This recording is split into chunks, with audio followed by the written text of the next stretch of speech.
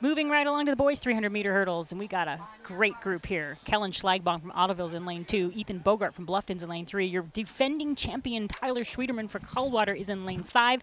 And Joseph Slonkoski from Minster is in lane 8. Yeah, Jen, anyone could win this race. The times are so close. The big Slonkoski from Minster can steal this one in lane 8. Kellen Schlagbaum, if he drops a Schlagbaum in lane 2, he might win this one as well. But the defending champ, the champ is here.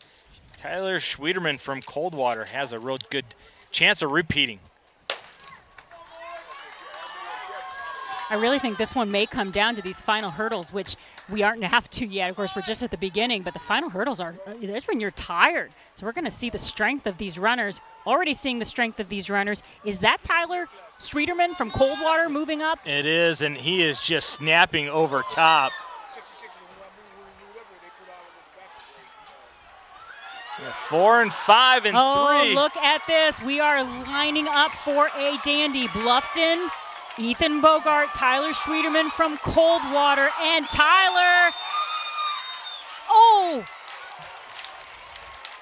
Had to fall at the end to get in there, but Tyler Schwieterman with the head nod to get in for a back-to-back champion, 38.96. Unfortunately, we did have one runner that I believe fell over a hurdle. He's finishing it up here, even though they're taking the hurdles down. He was trying to. I think that was Michael Baloney from Lowellville.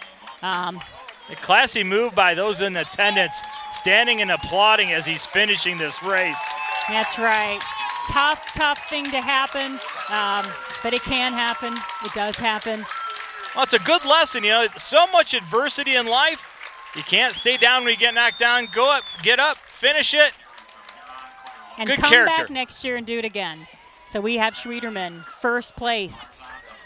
Schlagbaum from Ottoville finishes in 5th place. Bluffton's Bogart in 3rd place, and Slonkoski from Minster in 4th place. Your boys' 300-meter hurdles. 300 hurdles state champion Tyler Schwieterman from Coldwater. Hey, how's state champion Tyler Schwieterman? How's that? You ever get tired of hearing that? I mean, that's what I like to hear, you know. I mean, I won it last year, so I feel like there's a lot of pressure to win it again, but just had to keep doing your best, you know. Good to be back here in Ohio State too. So I mean, I really wanted to win here. So how do you deal with that pressure? Because once you've won it, the expectations kind of built in, baked in the cake. You have to win it again. How do you deal with that? Yeah, there's definitely a lot of pressure, but I still had to get my school record. So I mean, that was still pushing me to get the whole season. Because in a lot of the meets, there was it's just, I knew I was hopefully going to win most of them, but I always want to get that school record, and this is my last race ever, so I had to get it, yeah. So you mentioned that earlier, so you're not going to pursue track and field in college. This is it. Like, you're done. This is going out on a high note. Last event ever, yeah. What are your future plans? I'm going to Cincinnati just for school for aerospace engineering. Awesome. Well, congratulations, great season, and good luck in college. Yep, thank you.